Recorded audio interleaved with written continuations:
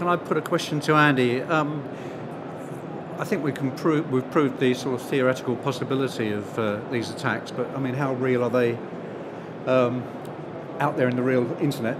It wasn't that long ago that I was sat opposite one of these demos, as the audience has been today.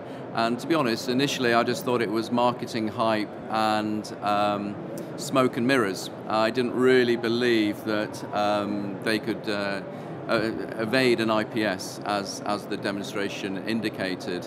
So basically, I like my IPS. That's what I've been doing for 20 years. So one particular brand that I knew was fairly robust in its handling of signatures and protocols, I configured myself. I turned on every single signature. It wasn't practical in the real world. I blocked every single signature. I went into the settings, advanced settings, set the normalization on full, various other TCP settings in order to try and detect the evasion, and it went straight through. Still didn't believe it, so I went to Finland to take a look myself and actually see the lab. And yeah, I was so impressed. We now run the Predator tool out of our labs as well. It is a real. I think it is. Yeah, it is still a real threat. Andrew, have you seen any evidence of these techniques being used? Yes, I mean, as a forensic practitioner, we get people who come to us and say, our systems have been compromised, figure out how they've been compromised.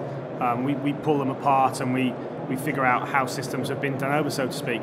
And to some extent, you say, well, there's nothing new in this, in that it's an arms race. Hackers have always been interested in avoiding detection, because if they can avoid detection, they don't get a knock on the door at 3 o'clock in the morning from an FBI police officer extradited to somewhere hot and sunny and spend 20 years in the federal penitentiary. But I mean, yes, we have, right? And it is a constant arms race all the time. And why would someone use one of these techniques to get past the existing defences, I guess? Well, because they want to avoid detection.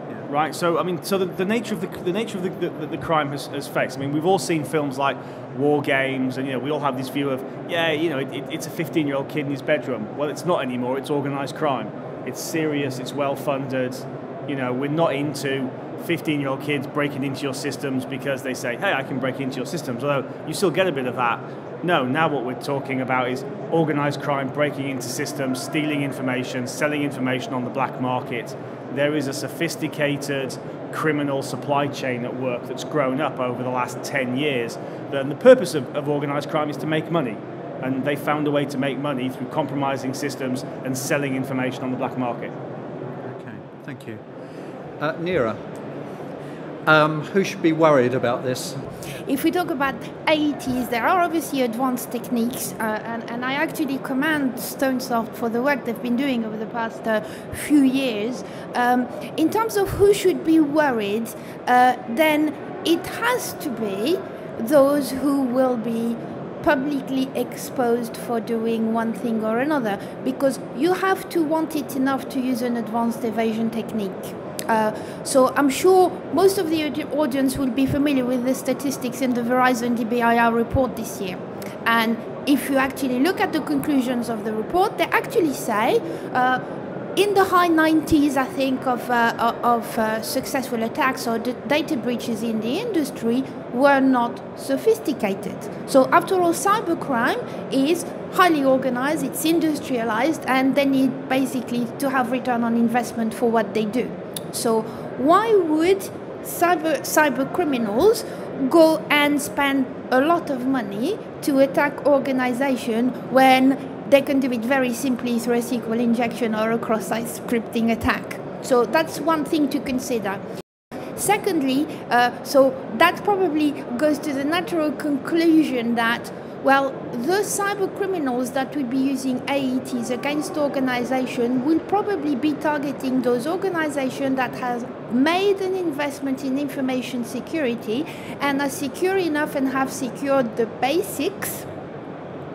And those very cyber criminals have motive and intent for attacking those organizations. So a roundabout way of answering your question, which is so governments, high-profile organizations that have perhaps expressed political opinions or perhaps deemed unethical opinions and so on and so forth, but also where cyber criminals can actually inflict real damage one way or the other. For example, SCADA systems, I can think, if you actually want to target a particular country, and so on and so forth. But also, if we look again at the Verizon DBIR, it is very apparent that more and more breaches, in fact, according to who you look at, 100% of data breach actually involve third parties. And that's an interesting point because the organization I've just talked about are large. And they've made an substantial investment in information security. Now, if you look at data breaches that happen, bar the very large ones, on the main, they are actually targeting SMEs. So, for a criminal, targeting one SME doesn't give you the payload. It's small beer. You're not going to target Mrs. Miggins' pie shop. So essentially, if you target a third party with many thousands of customers, when you can actually get a payload, and if cyber criminals do their research, which they do, and target a very large third party, which potentially can be very secure because they have made the investment, because they are large, they actually can get to all of their customer pools. So I think perhaps that we'll start to observe that. I hope not. But what I'd like to do as well is actually commend Stone Stuff on that very good paper, which is APTs and AETs don't confuse the motivation with the method, so Ash, you're the man. Neera, you mentioned the difference between AETs and APTs. I mean, how would you characterize that? Okay, so very easy again, I take no credit because Stonesoft defined this very, very well. But going back to what we've observed in 2011 was undeniably the year of the hack. So if we all agree that breaches are a statistical certainty, it's not the case of whether you're going to be attacked, you're being attacked now, it's what you do with it. So if we consider this, then what's an APT? Basically, an APT is nothing new. An APT is a motivation. If somebody wants to get you enough, then they will. It's what you do with it. So they will try and try again, and they will start by trying certain methods and using certain tools. Criminals will always go for the path of least resistance. So if they can get you, as I said earlier on, through a SQL injection or cross-site scripting or anything of that nature as defined by the OWASP top 10, then they will, because they don't need to actually expend any more effort on doing that.